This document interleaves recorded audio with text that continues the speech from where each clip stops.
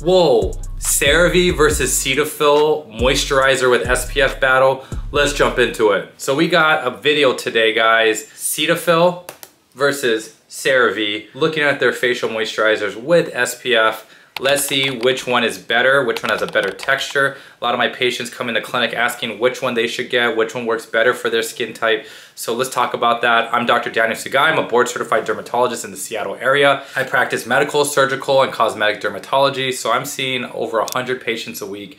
And I'm also doing social media and giving skincare and dermatology education worldwide so we can make good decisions with our hard-earned money. So you're walking down the skincare aisle at the drugstore and you see both the Cetaphil Daily Oil-Free Facial Moisturizer with SPF 35, and you also see the CeraVe AM Facial Moisturizing Lotion SPF 30, and you're like, which one do I pick up? You know, like they both look very similar. They're both 3 fluid ounces with very similar pricing. Usually Cetaphil and CeraVe products are less than 20 bucks, and a little goes a long way. It really can last you a while. When it comes to these facial moisturizers with SPF, you want to use at least a 1/4 teaspoon amount to cover your face and get that SPF 30 or SPF 35.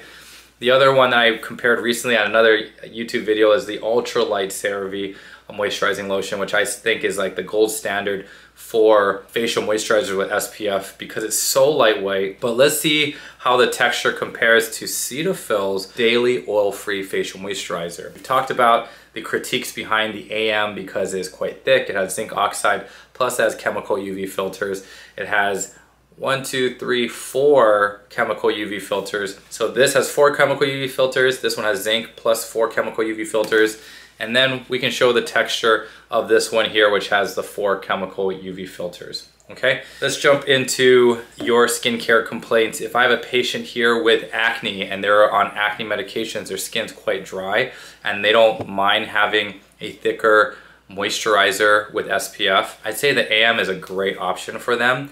This has niacinamide, which, as you guys know, is a great ingredient that we like. I don't care for it as a dedicated niacinamide serum when it's 10% or more. That can be quite irritating for the skin. I like it mixed into my products. And this one here has not only the ceramides, which makes CeraVe CeraVe.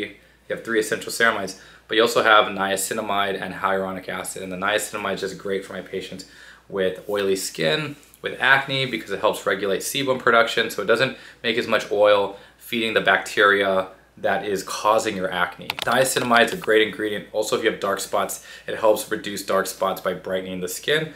And so, nice to have that. The reason why I bring this one up and why it's still relevant is that if you don't have those issues and you have, say, more mature skin and you're looking more at texture, you want something that's more of a nice sensorial experience, you don't want to put a zinc oxide based sunscreen on your face, the ultralight comes into play. The only thing is that this one does not have the niacinamide.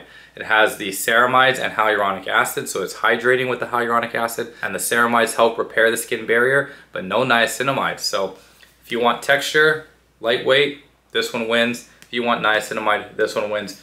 But the big question is, does Cetaphil become relevant, and does that compete texture-wise with even this one? Because this one has panthenol or vitamin B5, niacinamide, vitamin B3, and glycerin, which is a hydrator. So a lot of their rebranded products now have those 3 great ingredients that I love. So let's talk about this one. Can this one replace even the AM because of texture? Because this also has niacinamide, right? So also could be great for my patients with acne.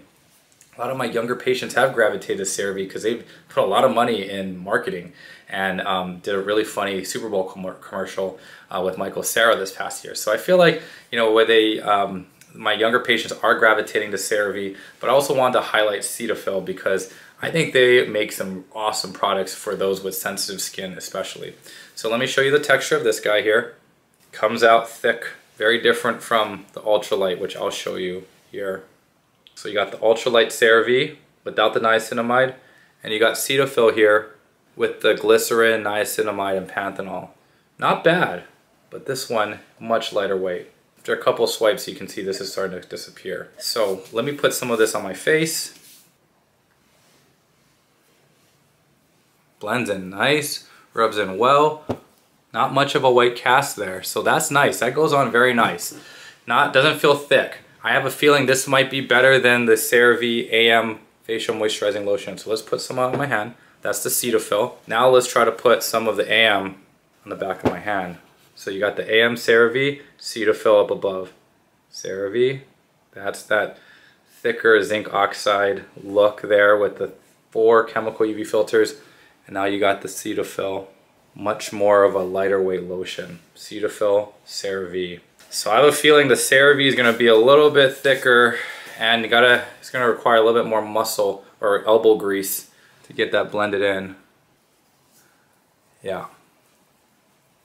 So I'm putting it on the other side of the face here.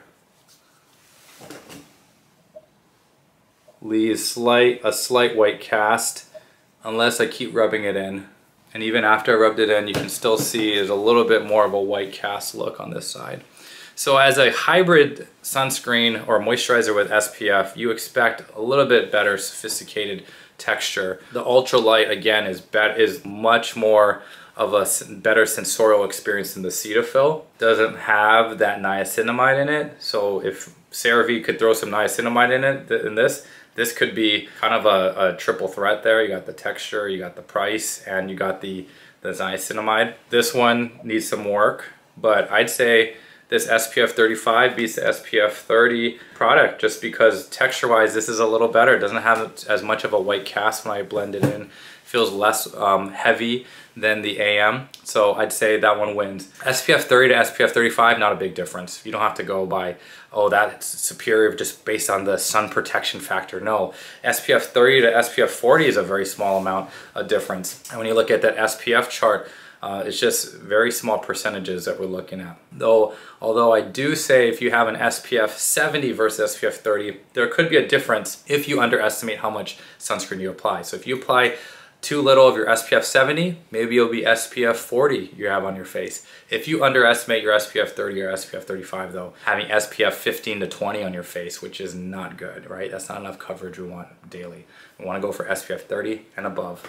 I don't know why skincare brands are still making below SPF 30 products. I'd say you can find a nice lightweight moisturizer with SPF that's SPF 30 and above, and just stick with those, okay? And if you are doing water resistant, or if you're doing water play or workouts, you wanna go with a dedicated water resistant sunscreen and not one of these facial moisturizers with SPF. So I just wanted to make that a point. So hope you like this video. Hope this video was helpful. So if you have acne, acne prone skin, oily skin, go with one of these, but I'd say this one wins based on texture. Price-wise, both affordable. I still like this product. It's just this one texture-wise a little better. If you are into lightweight texture, you want something that's very lightweight, this one is the best in terms of being ultra lightweight, and that lives up to its name.